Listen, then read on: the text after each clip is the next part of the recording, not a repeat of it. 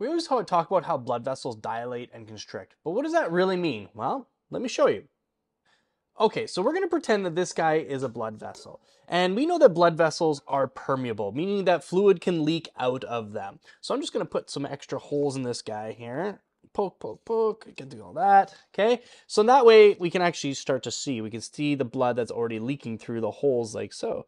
So this is going to pretend, we're going to pretend this is a blood vessel and that this blood vessel is constricted, okay? It's constricted, so it's permeable. There's still some fluid leak, but not much. But watch what happens when I dilate or I stretch out that blood vessel. Look at how much blood is now moving outside the blood vessel. That's what happens when we cause dilation or a expansion of those blood vessels. It creates what we call more permeability, which means when I expand blood vessels, we're going to have a lot more fluid shift to other areas. But when I constrict those vessels, it's going to slow the progression or permeability. So again, dilation, more permeability, constriction, decreased permeability in blood vessels. That's how we control fluid shift in and out of blood vessels when we have times of shock and so on and so forth.